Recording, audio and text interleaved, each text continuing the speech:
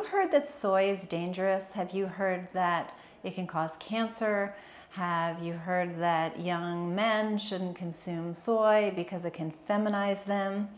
This is completely false, and I know it's all over the internet, and I've definitely written blogs on this before. This is Dr. Vikki Petersen, but I feel like we have to keep talking about it because soy has so many benefits. Now, it's not a natural food that we eat here in the United States, unlike in Asia where tempeh and tofu is more an integral part of their diet. And it's true, soy can definitely be given a bad name from the fact that the crops here in the US are mostly, well, a lot of them are glyphosate laden, which is awful. So do understand I'm talking about organic soy, first of all, but the bioactive part of soy, genistein, is fabulous for helping starve cancer. So when you have, we all have cancer cells, but and they're basically inactive, nothing's going to happen until they get a blood supply. And boy, once they get a blood supply, off they go, and they can spread very dramatically and very quickly. So genistein is known to sort of starve that blood supply so the cancer can't take off. And a cell here, a cell there, it's not going to do anything to you. You know, it's called a phytoestrogen, which is a plant estrogen.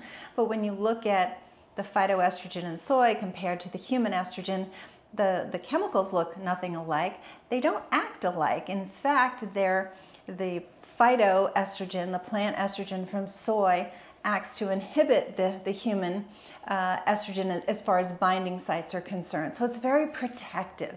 And that's the point I want to get across, is that the phytoestrogen in organic soy is highly protective against cancer. They did a very large epidemiological study in Japan, over 5,000 women with breast cancer. So these are women that already had breast cancer, and those consuming adequate amounts of soy, which was just 10 milligrams. It was just 10 milligrams of soy protein, which is enough, about the amount found in a cup of soy milk. They had a 29% decreased risk of death. Now, appreciate the fact they already had breast cancer. And then for those who had their cancer cut out, there was a 32% decreased risk of it returning. So that's, once again, a group that already has the cancer.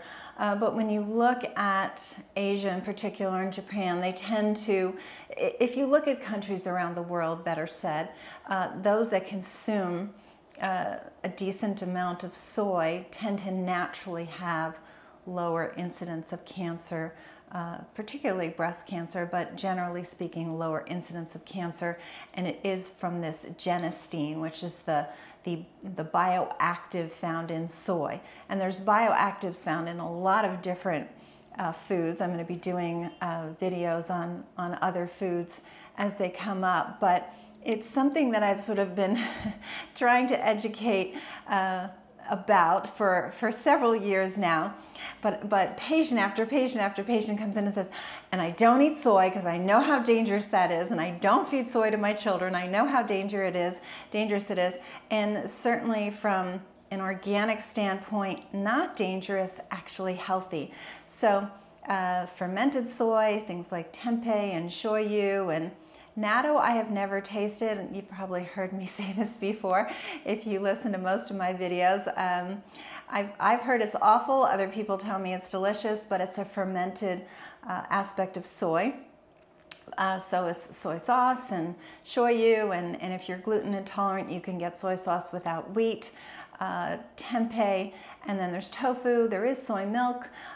Fermented is better, but you know, if you can't tolerate any of that, then definitely try the unfermented.